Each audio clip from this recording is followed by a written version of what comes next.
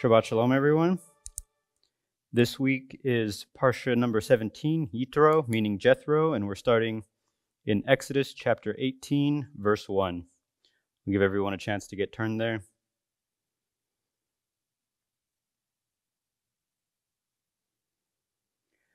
Now Yitro, the priest of Midian, Moshe's father-in-law, heard about all that God had done for Moshe and for Israel his people, how Adonai had brought Israel out of Egypt.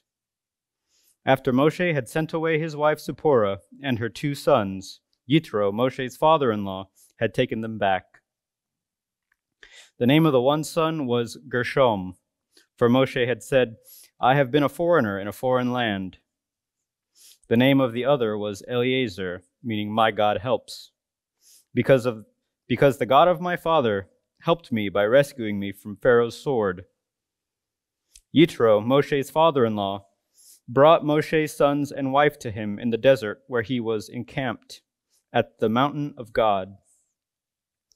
He sent word to Moshe, I, your father-in-law Yitro, am coming to you with your wife and her 2 sons. Moshe went out to meet his father-in-law, prostrated himself, and kissed him. Then after inquiring of each other's welfare, they entered the tent. Moshe told his father-in-law all that Adonai had done to Pharaoh and the Egyptians for Israel's sake, all the hardships they had suffered while traveling, and how Adonai had rescued them. Yitro rejoiced over all the good that Adonai had done for Israel by rescuing them from the Egyptians. Yitro said, Blessed be Adonai, who has rescued you from the Egyptians and from Pharaoh, who has rescued the people from the harsh hand of the Egyptians. Now I know that Adonai is greater than all other gods, because he rescued those who were treated so arrogantly. Yitro, Moshe's father-in-law, brought a burnt offering and sacrifices to God, and Aharon came with all the leaders of Israel to share the meal before God with Moshe's father-in-law. The following day, Moshe sat to settle disputes for the people, while the people stood around Moshe from morning till evening. When Moshe's father-in-law saw all that he was doing to the people, he said, What is this that you are doing to the people? Why do you sit there alone with all the people standing around you from morning till evening? Moshe answered his father-in-law, It's because the people come to me seeking God's guidance. Whenever they have a dispute, it comes to me. I judge between one person and another. I explain to them God's laws and teachings. Moshe's father-in-law said to him, What you are doing isn't good. You will certainly wear yourself out. And not only yourself, but these people here with you as well. It's too much for you. You can't do it alone by yourself. So listen now to what I have to say. I will give you some advice, and God will be with you. You should represent the people before God, and you should bring their cases to God. You should also teach them the laws and the teachings and show them how to live their lives and what work they should do. But you should choose from among all the people competent men who are God-fearing, honest, and incorruptible to be their leaders, in charge of thousands, hundreds, 50s, and 10s. Normally, they will settle the people's disputes. They should bring you the difficult cases, but ordinary matters they should decide themselves. In this way, they will make it easier for you and share the load with you. If you do this, and God is directing you to do it, you will be able to endure, and all these people too will arrive at their destination peacefully. Moshe paid attention to his father-in-law's counsel and did everything he said. Moshe chose competent men from all Israel and made them heads over the people, in charge of thousands, hundreds, 50s, and 10s. As a general rule, they settled the people's disputes. The difficult cases they brought to Moshe, but every simple matter they decided themselves. Then Moshe let his father-in-law leave, and he went off to his own country. In the 3rd month after the people of Israel had left the land of Egypt, the same day they came to the Sinai desert. After setting out from Rephidim and arriving at the Sinai desert, they set up camp in the desert. There in front of the mountain, Israel set up camp. Moshe went up to God, and Adonai called to him from the mountain. Here is what you are to say to the household of Yaakov, to tell to the people of Israel, You have seen what I did to the Egyptians, and how I carried you on eagle's wings and brought you to myself. Now if you will pay careful attention to what I say and keep my covenant, then you will be my own treasure from among all the peoples, for all the earth is mine, and you will be a kingdom of Kohanim for me, a nation set apart. These are the words you are to speak to the people of Israel.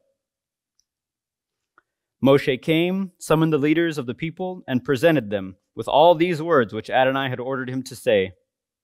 All the people answered as one, "Everything Adonai has said, we will do." Moshe reported the words of the people to Adonai. Adonai said to Moshe, "See, I am coming to you in a thick cloud, so that the people will be able to hear when I speak with you, and also to trust in you forever." Moshe had told Adonai what the people had said. So Adonai said to Moshe, "Go to the people.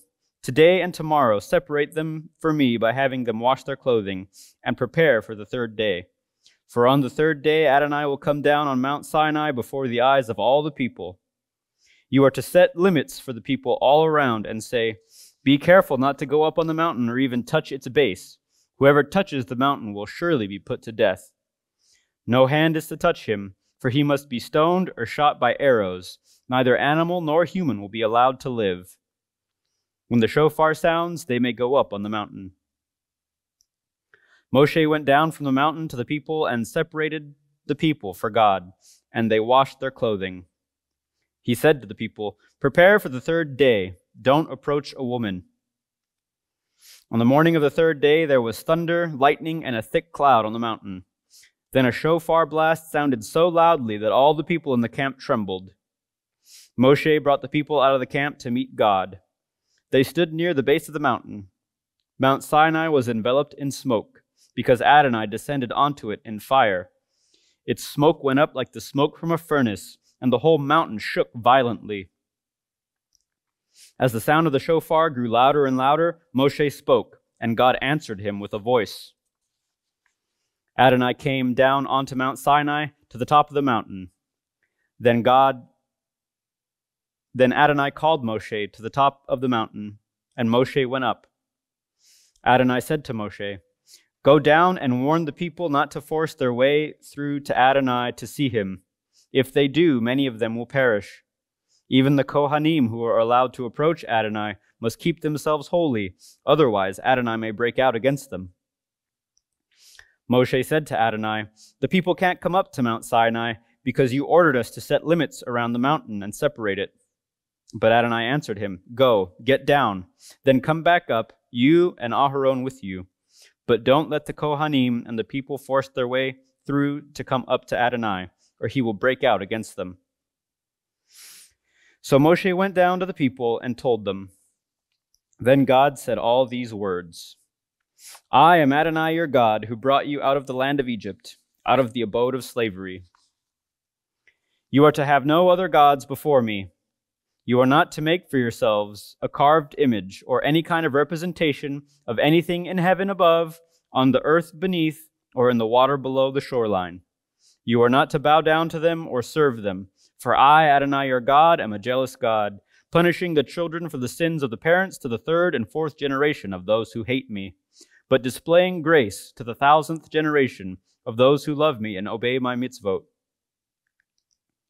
You are not to use lightly the name of Adonai your God, because Adonai will not leave unpunished someone who uses his name lightly. Remember the day Shabbat, to set it apart for God. You have 6 days to labor and do all your work, but the 7th day is a Shabbat for Adonai your God. On it you are not to do any kind of work, not you, your son, or your daughter, not your male or female slave, not your livestock, and not the foreigner staying with you inside the gates to your property. For in 6 days Adonai made heaven and earth, the sea, and everything in them, but on the 7th day he rested.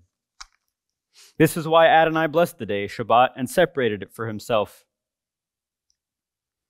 Honor your father and mother, so that you may live long in the land which Adonai your God is giving you. Do not murder. Do not commit adultery. Do not steal. Do not give false evidence against your neighbor. Do not covet your neighbor's house. Do not covet your neighbor's wife, his male or female slave, his ox, his donkey, or anything that belongs to your neighbor."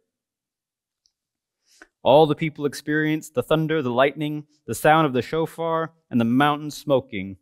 When the people saw it, they trembled. Standing at a distance, they said to Moshe, "You speak with us, and we will listen. But don't let God speak with us, or we will die." Moshe answered the people, "Don't be afraid, because God has come only to test you and to make you fear him, so that you won't commit sins." So the people stood at a distance, but Moshe approached the thick darkness where God was. Adonai said to Moshe, "Here is what you are to say to the people of Israel. You yourselves have seen that I spoke with you from heaven. You are not to make with me gods of silver, nor are you to make gods of gold for yourselves. For me, you need make only an altar of earth. On it you will sacrifice your burnt offerings, peace offerings, sheep, goats, and cattle. In every place where I cause my name to be mentioned, I will come to you and bless you. If you do make me an altar of stone, you are not to build it of cut stones, for if you use a tool on it, you profane it. Likewise, you are not to use steps to go up to my altar, so that you won't be indecently uncovered." Amen. Now, as usual, so much inspiring information is given in this Torah portion, but we only have the time to focus on one or two aspects of its contents. And without doubt, the most important is chapter 20, that is best known as the Ten Commandments. You know, it's been my goal for many years to correct a terrible and entirely intentional wrong, a harm that has done more damage to Christ's followers, led more people into apostasy than any other single doctrine of man. A false, perhaps a demonic doctrine that has been perpetrated upon millions, perhaps billions of people who have sincerely sought God since around the 4th century AD. It is that the New Testament teaches that our Savior came to abolish the Old Testament law of Moses, and thus no longer do followers of Jesus have any divine rules, no regulations to obey, no obligations to carry out. In fact, in order to try to obey any part of the law of Moses is considered a sin, because it means we're trying to obey a set of faulty rules that God only found out later he made in error.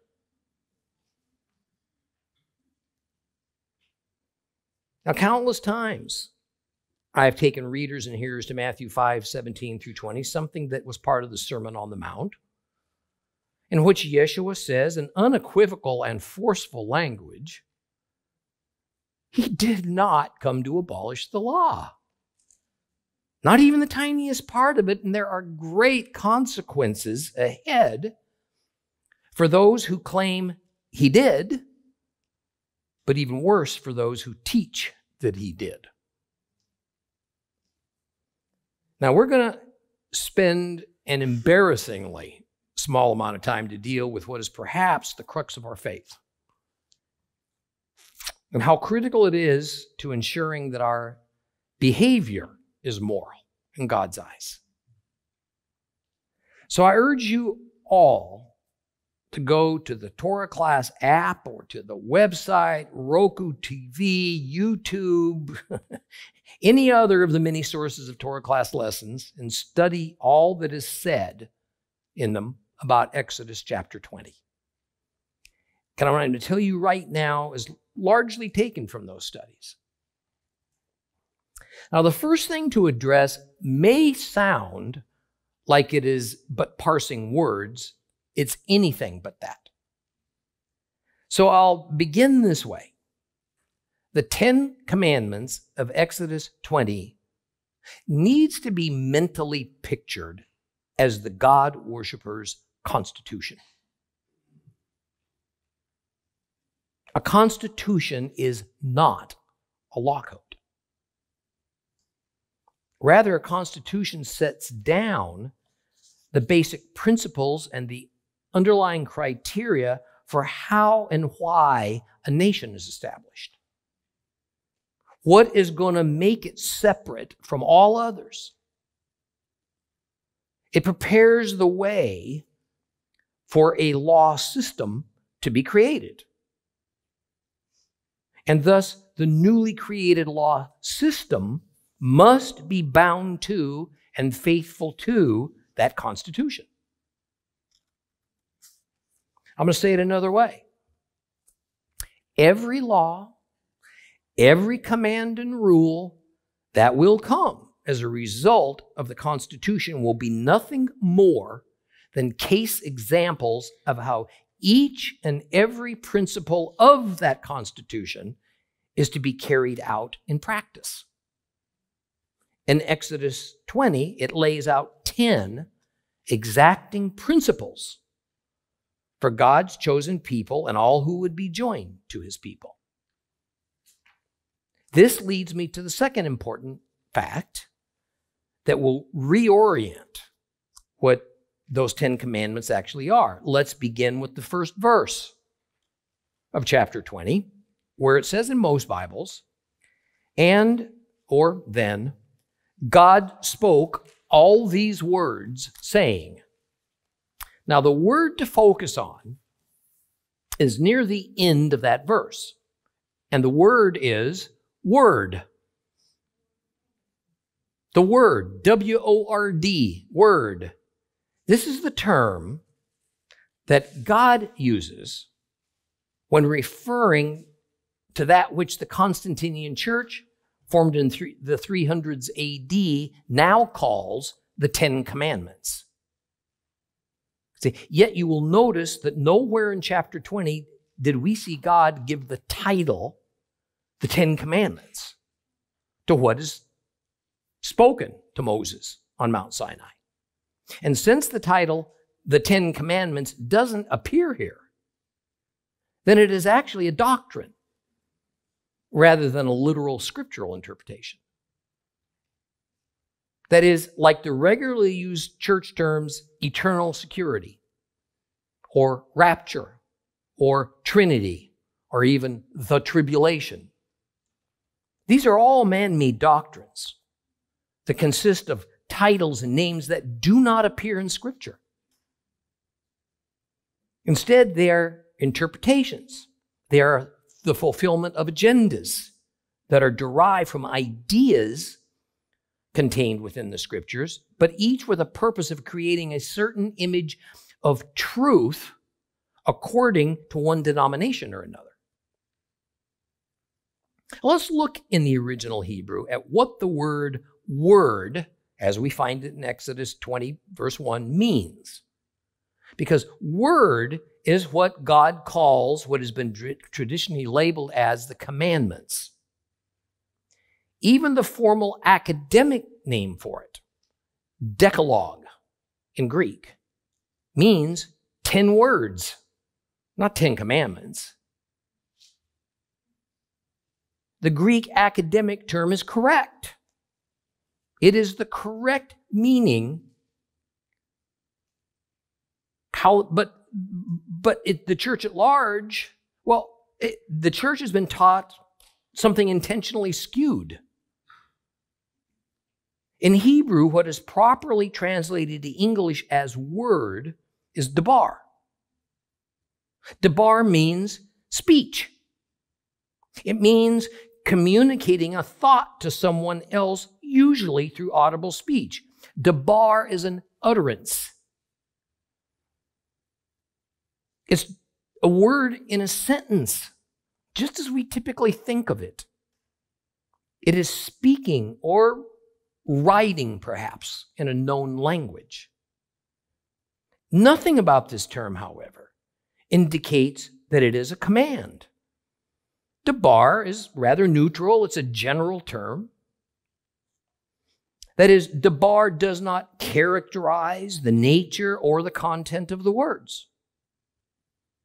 The words could be about anything. What matters most about what is said in Exodus 20 is that these words come directly from God.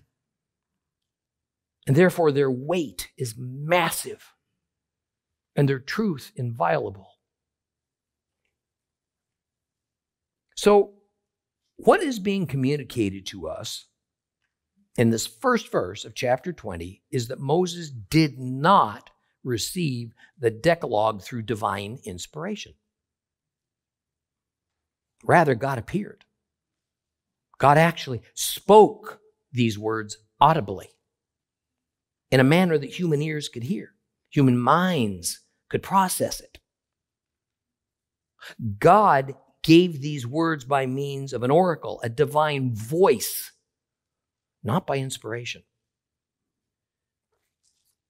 Most of Holy Scripture is accomplished indeed through intangible divine inspiration. That is, the Holy Spirit moves a man supernaturally, somehow, in conjunction with that man's own mind and thoughts, to write down that which is true and absolute, and it reflects Jehovah's mind and thoughts. It is what God wants humanity to know about him and his plans and his creation. Here, however, in Exodus 20, it was not divine inspiration upon a man that was recorded for us. Rather, it was God speaking out loud to Moses and to Israel in a terrifyingly audible voice. And what is recorded in the Holy Scripture is said to be the actual and precise words that God spoke. Jehovah wanted those principles by which Israel was to be formed, the morality they were to abide in, to be made so very clear for all time, that not only did God himself audibly speak these words, but later with his own finger, figuratively speaking, did he also carve those same principles into words, into stone tablets, that they be preserved throughout the history of mankind. Man had nothing to do with this at any stage. And again, this is totally unlike most of what is written in the Bible, which is a peculiar collaboration between God and man that, for lack of any other way to describe the indescribable, we call it inspired. Now, as to the dubious title that Christianity traditionally gives that which follows verse 1, the 10 Commandments. Not until later on in Exodus chapter 34, verse 28, is the speech of God to Israel. That's in verses 2 through 14 of Exodus 20. Not until then is it actually given a formal title. And this formal title is in Hebrew, Eser Debar. Indeed, Eser is an archaic biblical Hebrew word used for the number 10, but what did we just learn Debar meant? It's an utterance. It's a speech. That is, where Exodus 34:28 and most of our Bibles says the 10 Commandments, the literal translation, which agrees with Exodus 20, is the 10 words. So as we move on, we need to establish that the central content of Exodus 20 is the 10 words, not the 10 Commandments.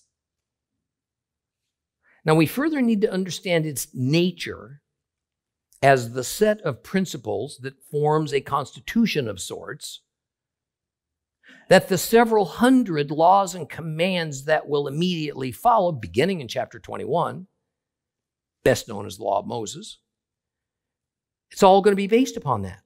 I mean, let's shoot some more holes through some long-held but erroneous Christian doctrine about those 10 words.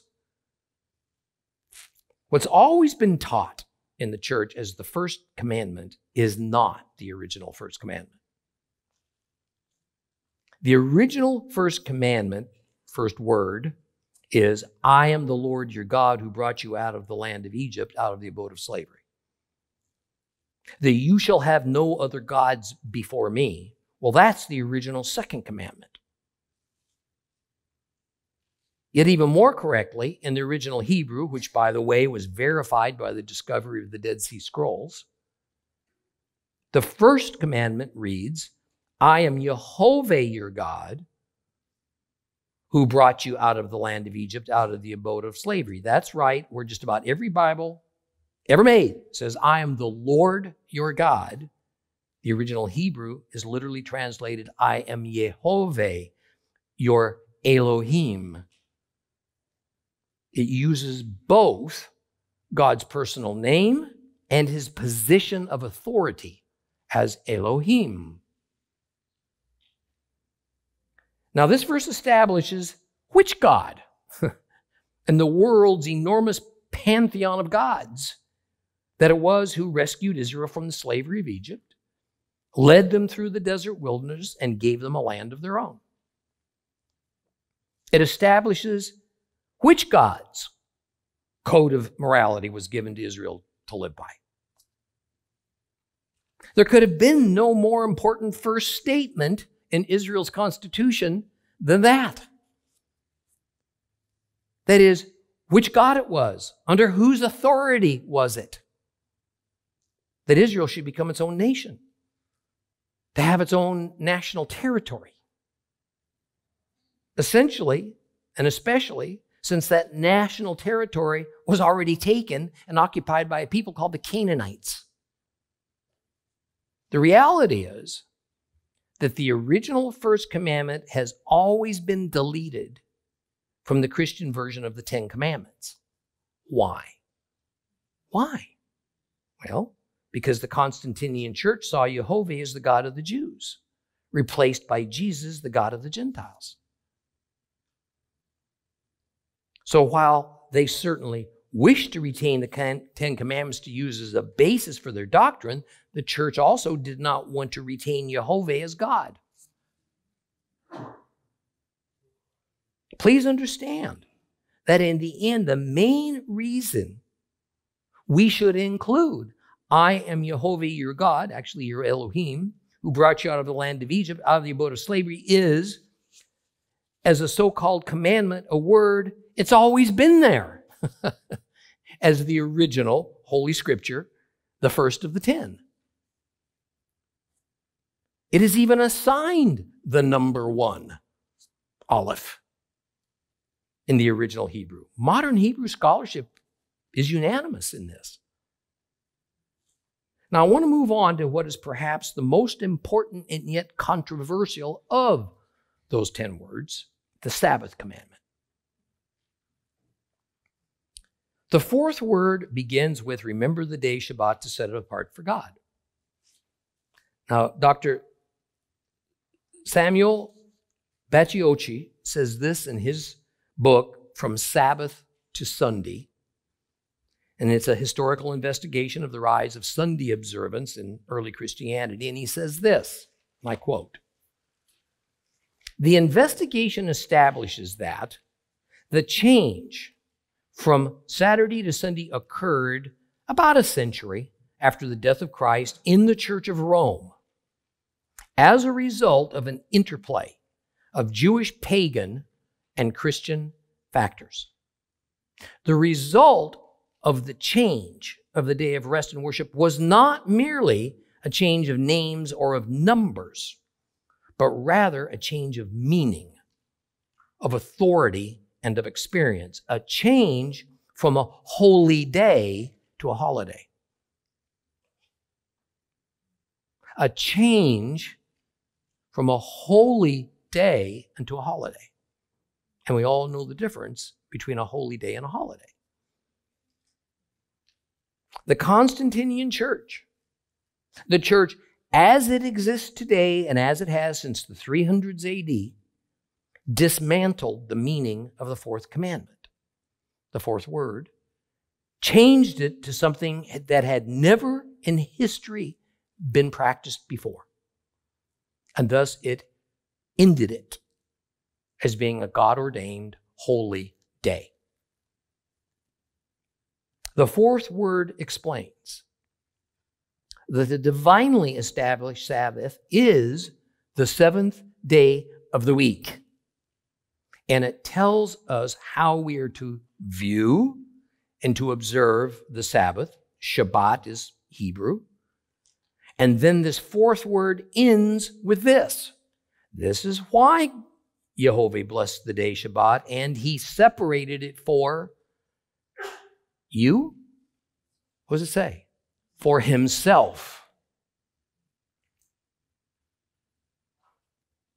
Unless one has come to the conclusion that believers have the right to ignore the fourth commandment, the fourth word, about observing the Sabbath, and that Gentile Christians should only have 9 commandments, not 10, then I guess it's important to know when and what the Sabbath is in God's view. One of the regular points of disagreement concerning the Sabbath is when the Sabbath occurs. I think I can safely say there are 7 days in every week. Disagreement. Okay, I don't see any.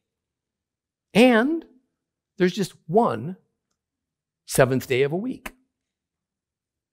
Every week, without fail. Just as there's only one first day, one second day, one third day, you get the idea. All throughout history, throughout written history, even before official calendars, there has been a unit of time measurement called a week. This consisted of 7 consecutive sunsets and sunrises. At first, days were simply numbered. First day, second day, third day, so on. The Hebrews, to this day, continue to use that numbering rather than naming system of days, except for the 7th day, which is given the name Shabbat because that's what God called it. Now, while calendars do differ over the thousands of years since they were first invented, amazingly, there is no disagreement over how many days there are in a week. And there is but only 1 or 2 rare instances in which the first day or the last day of the week are moved. One such exceptional calendar is called the runic calendar, invented and used only in the region of Sweden in about the 13th century AD, and it was created in order to take into account the Nordic god and goddess system. All calendars from every region of the world have been in tune when it comes to the beginning and ending of weeks. Now, one new exception is a modern standard that is initiated by the International Organization of Standardization. This is a group that was formed a few decades ago to develop international business and manufacturing standards. If you're in manufacturing, you've heard of the various ISO standards. Now, they've decided that for business record-keeping purposes, Monday's the first day of the week. The reason for their change is interesting, because the Jewish Saturday Sabbath and the Christian Sunday Lord's Day together form what we call a weekend, and usually are non-work days in the industrialized world. Then the ISO decided it was logical for business purposes to make the first work day of the week Monday, and their new standard for the first day of the week. Now, the point is this: whatever issues have arisen over the centuries concerning the proper day for Sabbath observance, it certainly has nothing to do with identifying which day of the week is the 7th day. Now, God says in Genesis that all was created in 6 days, and on the 7th, he, the Creator, rested. And he also there ordered that the 7th day was to be called Sabbath, Shabbat, and set the day aside to be observed as holy. So to assemble on Sundays, as is traditional for the Gentile Christian church, which is the first day of a new week, obviously is not observing the commanded seventh-day biblical Sabbath, is it? Instead, Christians observe a rule that was enacted by the bishops of the newly formed Roman Church, a Gentiles-only faith, Jews excluded, that a day of fellowship was to be on Sunday, and it would be called the Lord's Day. But the Sabbath, well, that was abolished. The Lord's Day, Sunday worship, was created in honor of Christ's resurrection on the first day of the week. However, the Lord's Day is simply not the Sabbath, as defined by Jehovah in the Bible. And the Sunday Lord's Day was never designed to be that. So this brings me to an important question we all of us must answer and be accountable for, by the way. Do you believe you are to follow all of the 10 commandments or just certain ones of them? Don't answer that too quick. Certainly not out loud. The Constantinian Church has, since its inception, openly admitted it does not observe the fourth commandment, even though very often their congregation members don't even realize it. Often the church responds to this glaring contradiction of how Christians can insist, on the one hand, that they believe in the validity of all the 10 commandments. Heck, usually having the 10 commandments proudly displayed in their homes and on their church walls. But on the other hand, technically they don't observe the fourth commandment, the Sabbath commandment. Now, some will equivocate and declare that with the advent of Jesus, Sabbath can be any day we choose. And it's optional if we wish to observe one at all. So if we choose to coincide our own chosen personal Sabbath day with the Lord's Day, Sunday, well, all the better. The problem is that this philosophy makes the Sabbath our Sabbath, doesn't it? Our Sabbath. It abolishes it as a holy day and instead makes it but a man-made holiday.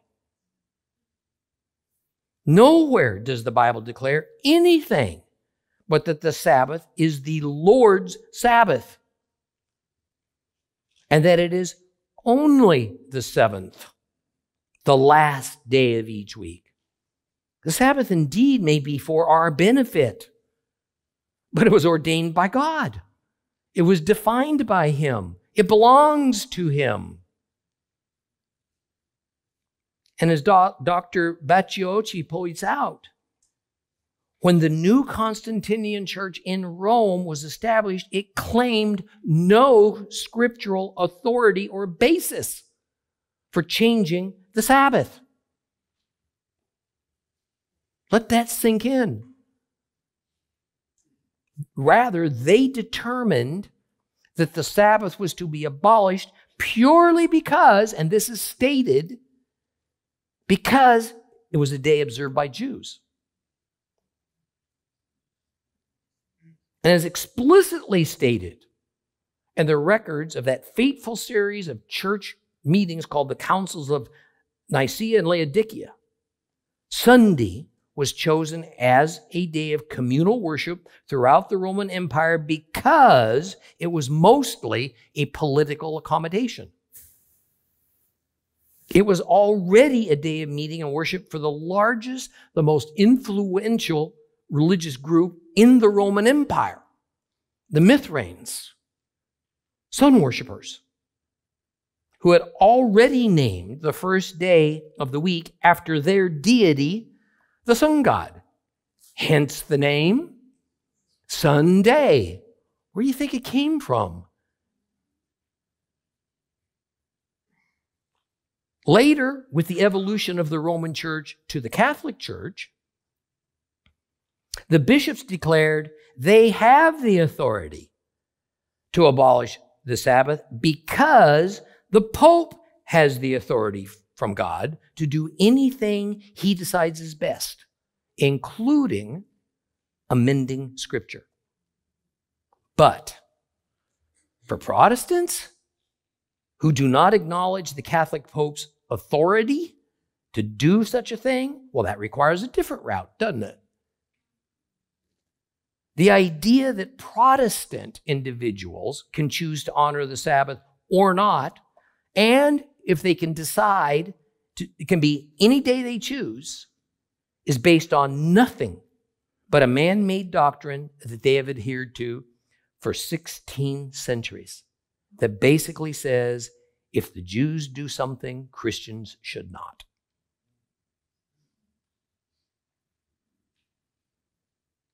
Now, I'd like to offer one more observation to end this Torah portion. It's this. When Yeshua was asked which were the most important commandments, he said this in Matthew 22, verses 36 to 40.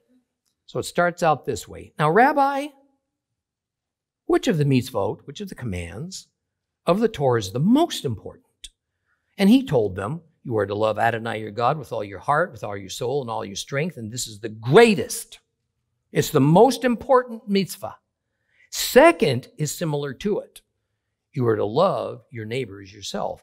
All of the Torah and the prophets are dependent on these two mitzvot, these two commands. Please note, Yeshua didn't say that obeying these two commands replaced the Torah. Only that the Torah, here meaning the law of Moses, was dependent upon them. See, that is, just as a house is dependent on the foundation that it sits upon for stability. So in the same way, we can think of the 10 words, the 10 commandments, as a constitution. So then we can also view the commands to love God and love our fellow man as the stable bedrock foundation upon which rests those 10 words.